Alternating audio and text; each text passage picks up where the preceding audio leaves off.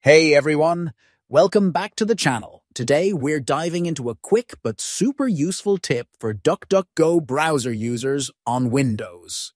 If you're someone who values privacy and wants to ensure your browsing data is automatically cleared every time you close the browser, this video is for you.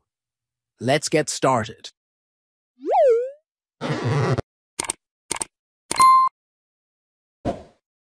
First, let's talk about why this feature is important. DuckDuckGo is known for its strong privacy protections, but did you know that you can take it a step further? By enabling auto-clear data on exit, you ensure that no traces of your browsing history, cookies, or cached files are left behind. This is especially useful if you're using a shared computer or just want to maintain maximum privacy. Now let's walk through how to enable this feature. It's super simple. First, open the DuckDuckGo browser on your Windows PC.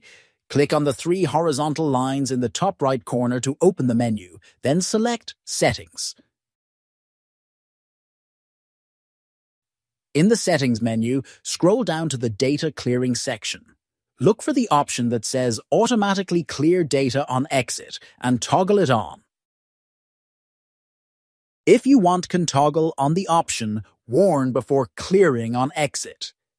To avoid losing important tabs, enable the warning option.